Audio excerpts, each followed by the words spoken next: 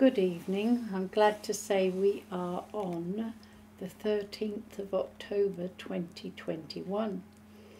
Because I'm in arrears with the readings, I'd written them all in the book already. And I sorted it out, but I'd written it down and now I'm on the correct day. So it was the second recording that I had a little bit of confusion, but they're there because they follow one another, don't they? So I like to make sure that you've got them all there to hear the readings in case you've missed them the same as I have never missed them, because I hear masses every day while I'm typing up documents to record, and the Bible and things like that. So I have heard them, but sometimes at my age I lose track of what I've done and what I haven't. I do keep records, but they need to be maintained. So I'm now reading for Wednesday, 28th week in Ordinary Time, Year 1, Wednesday the 13th of October 2021.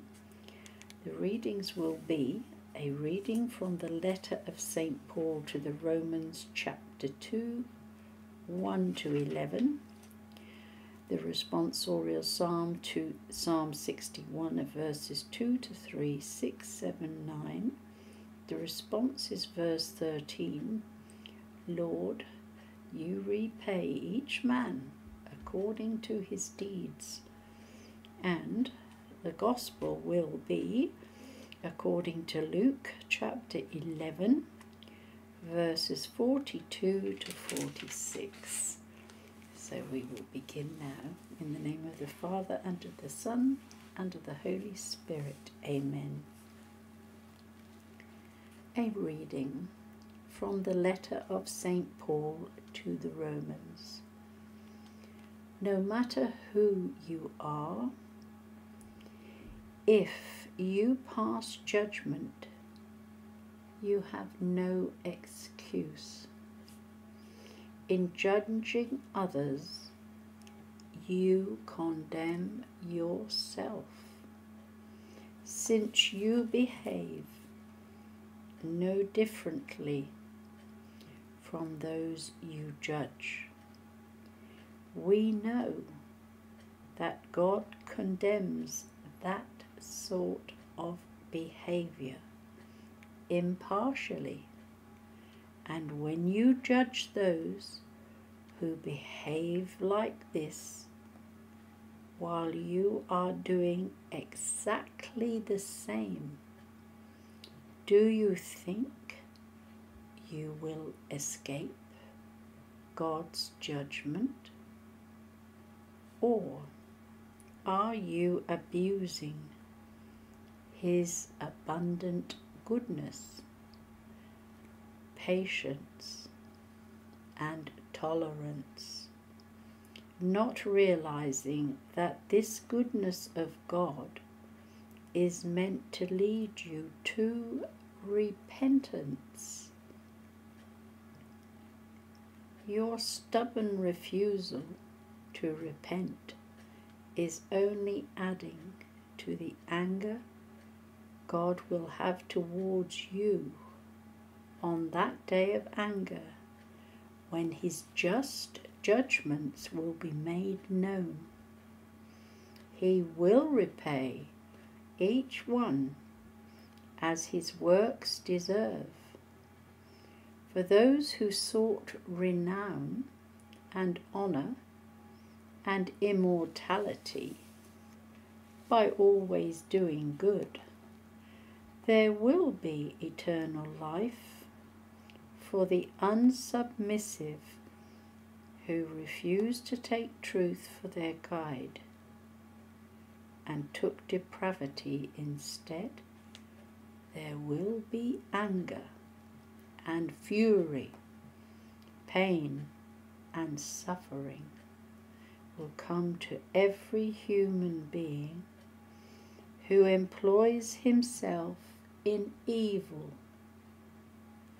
Jews first, but Greeks as well. Renown, honour and peace will come to everyone who does good. Jews first, but Greeks as well. God has no favourites. The word of the Lord. Thanks be to God.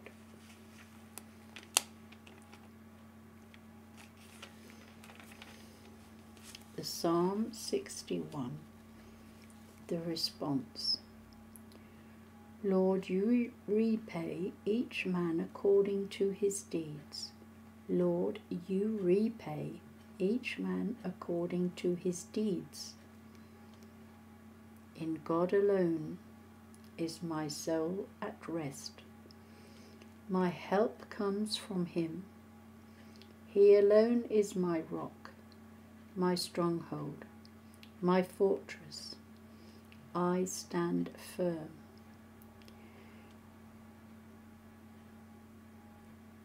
Lord, you repay each man according to his deeds. Take refuge in God, all you people. Trust him at all times. Pour out your hearts before him, for God is our refuge. Lord, you repay each man according to his deeds. Alleluia, alleluia, alleluia. The sheep that belong to me listen to my voice, says the Lord. I know them and they follow me. Alleluia, alleluia, alleluia.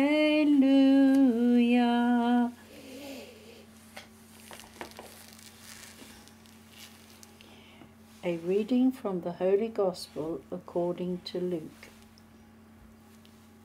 The Lord said to the Pharisees, Alas for you Pharisees, you who pay your tithe of mint and rue and all sorts of garden herbs, and overlook justice and the love of God. These you should have practiced without leaving the others undone. Alas for you Pharisees, who like taking the seats of honour in the synagogues and being greeted obsequiously in the market squares. Alas for you, because you are like the unmarked tombs that men walk on without knowing it. A lawyer then spoke up. Master, he said, when you speak like this, you insult us too.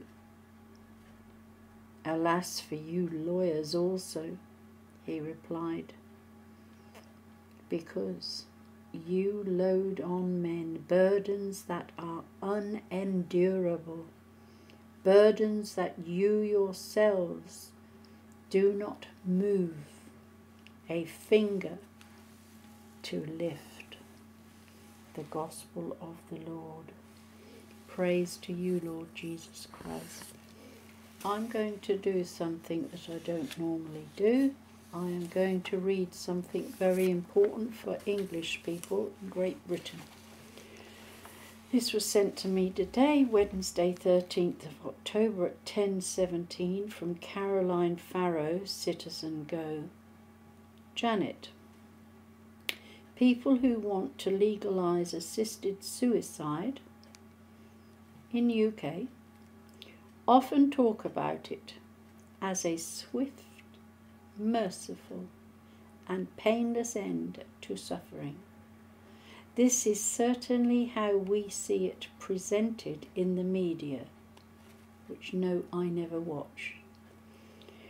What I learned recently horrified me far from being a peaceful release, it turns out that euthanized patients often suffer the same excruciating and protracted death that they were hoping to avoid. In many places where euthanasia is legal, America, the same dangerous combination of barbiturates used to kill prisoners on death row in the US is used on patients who wish to end their lives. One patient, a man from Oregon, woke up 65 hours after taking the lethal combination of drugs meant to kill him, and he asked what happened. He then declined another attempt to die, and then he passed naturally a few weeks later. In other instances, patients have become concerned and restless, walking around the room and wondering what is happening. In Washington state, where euthanasia is legal, a third of patients were recorded as experiencing seizures, vomiting, asphyxia, and taking over 30 hours to die.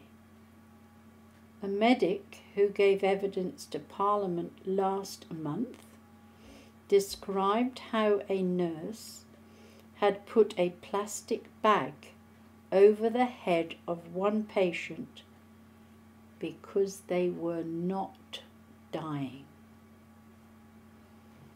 I am sorry to give you these distressing details, but we need to dispel this myth that assisted suicide is a dignified way to die. We do not want to see this horror on the NHS in the UK. Therefore, we need to get as many signatures as possible before Baroness Meacher's assisted suicide bill is debated in the Lords on the 22nd of October. So please add your name if you have access to that petition running with Citizen Go. The United Kingdom is a world leader when it comes to palliative care. Let us keep it that way.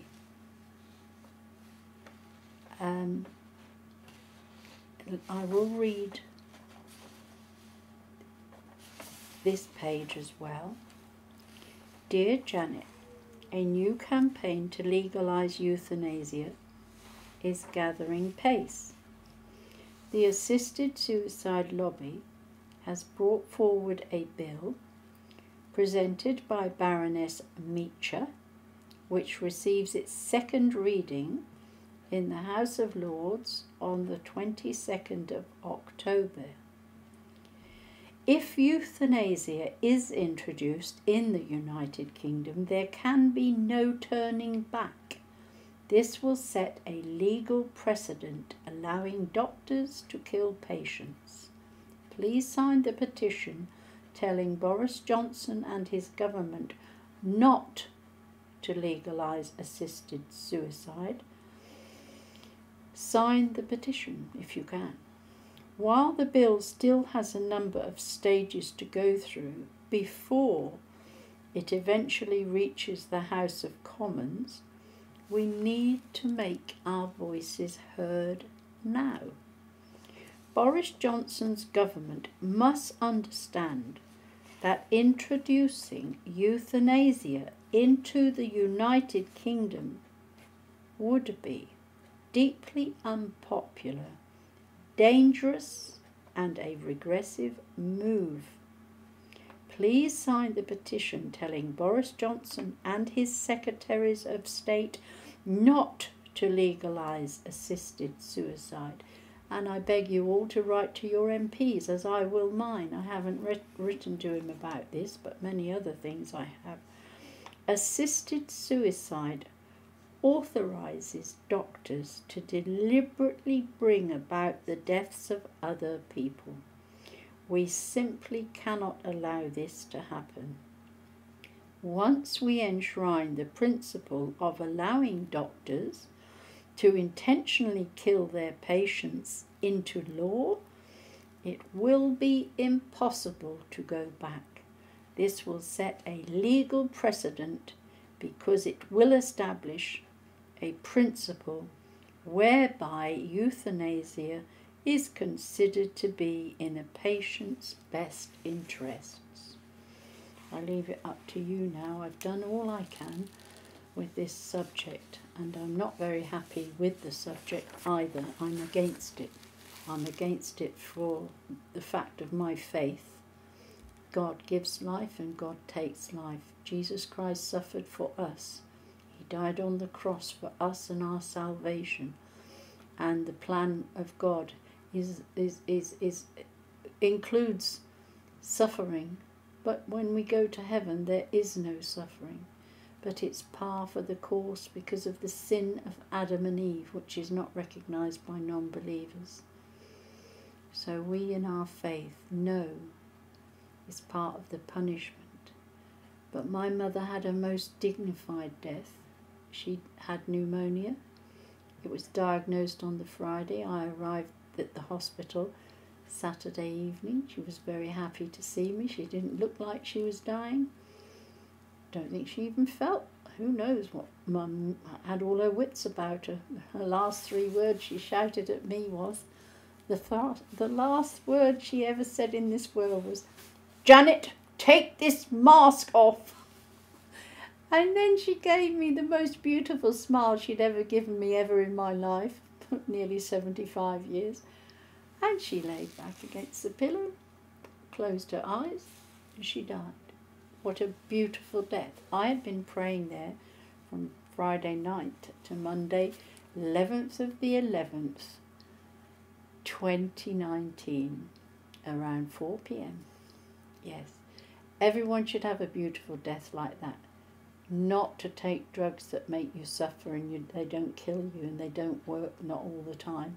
Some people they would grant you, but none of those people that survived through that time and told the story wish they'd done it and they didn't want to do it again because it didn't work for them.